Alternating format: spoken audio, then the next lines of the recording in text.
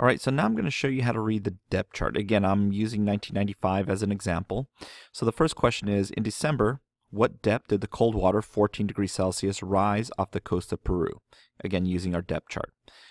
So first off, I need to find this top one. And what I'm looking for is this 14 degree line. Now here's where it gets a little confusing. Now you're not looking at a drone view of the ocean. It's like you're going in the ocean. This is the bottom of the ocean. This is the top of the ocean. Peru is here and Australia is over here. So this is the bottom of the ocean. If the trade winds are pushing warm water away, it will cause cool water to pull upward. And I'll show you a video of upwelling to help better explain this. The key here is looking at the 200.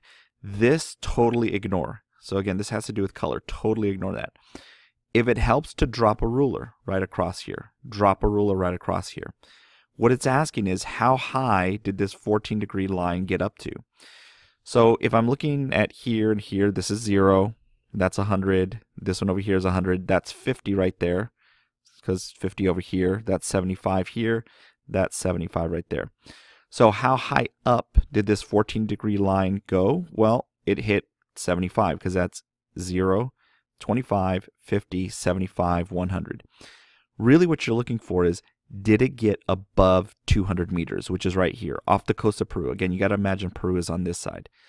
So don't get mixed up. Like some people are like, oh, no, it's under 200, but you're looking at the wrong line here. So this is a different line here. So this is like 13 degrees. Again, I'm looking at the 14 degree line getting up to 75 meters.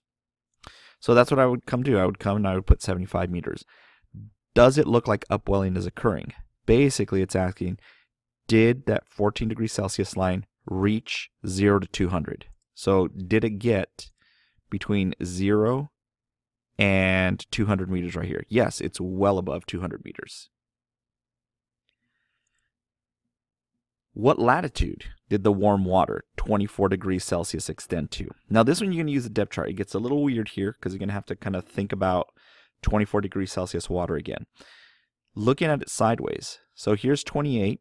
Now you got to find 24. So these count by 1. So that's 14, 15, 16, 17, 18, 19, 20, 21, 22, 23, 24. So here's the 24. So if I'm looking, again, this would be the surface of the ocean. Way up here's the surface, and then this is like underneath the ocean.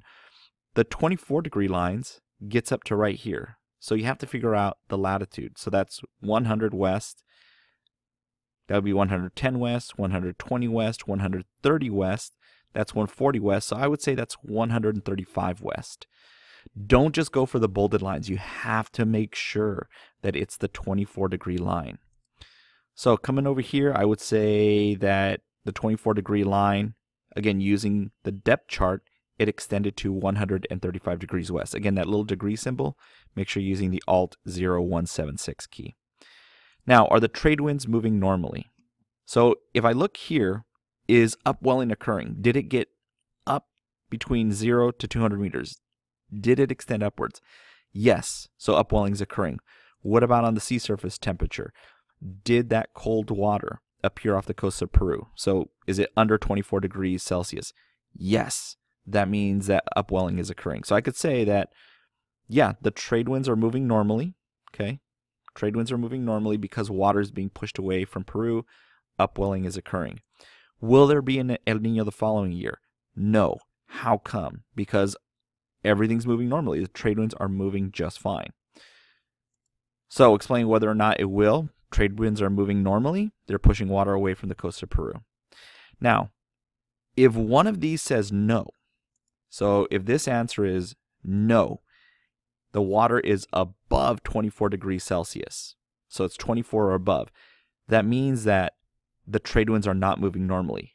And again, you only need one of these things to say a no. So again, if any one of these things says a no, then that means that trade winds are not moving normally, and that means that the next year will be an El Nino year.